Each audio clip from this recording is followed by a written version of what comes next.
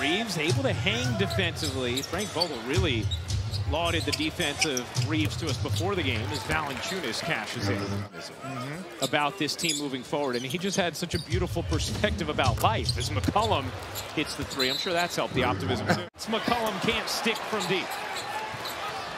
And now McCollum steals the down-court pass from James. The Lakers have to settle in here. That's another turnover, just throwing the ball ahead. But that's what you got to do. If that's advantage on for Valanciunas on the baseline, then you got to find a way to get Carmelo some open looks from three. Valanciunas, nice finish. Davis will be reevaluated March 17th as he deals with his foot injury.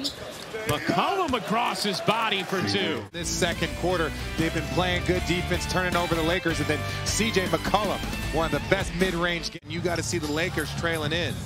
Another turnover from Los Angeles, their 13th of this first half.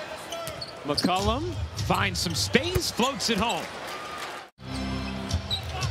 And you see when the Lakers get a stop, when they're able to, settle in on the defensive end, they're pretty good in transition. Yeah. McCollum sets up Hayes for the flush. His rookie season where he averaged 11.9. And get this, he always takes care of business in the paint. 42.2 field goal percentage in the paint. It has been a rough month, to say the least, for Russ. Yeah, I mean, he has just one assist in the last 2 games combined. It's almost unfathomable when you talk about a guy who's averaged a triple-double 4 times in his career.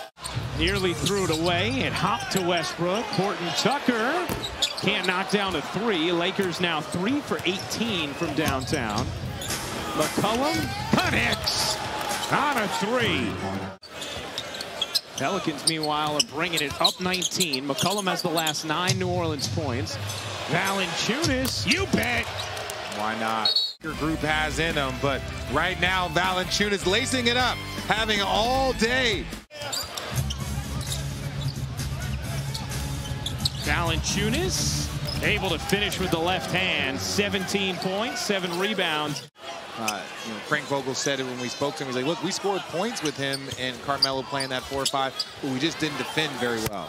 McCollum cans the triple.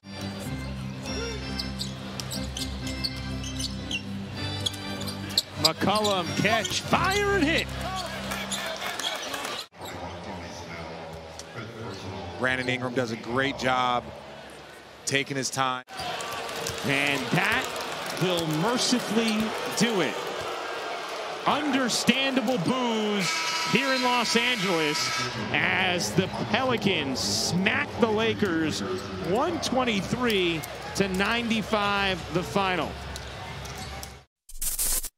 Thanks for watching ESPN on YouTube. For live streaming sports and premium content, subscribe to ESPN+.